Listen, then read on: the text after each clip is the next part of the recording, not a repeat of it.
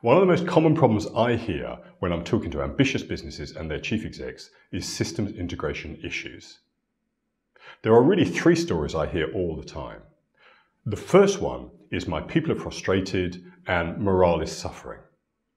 Almost every business is a people business, and it's hard to do a good job and provide good service if systems and processes aren't working well.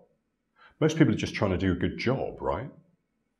Secondly, I'm frustrated by the lack of timely and accurate data and management information.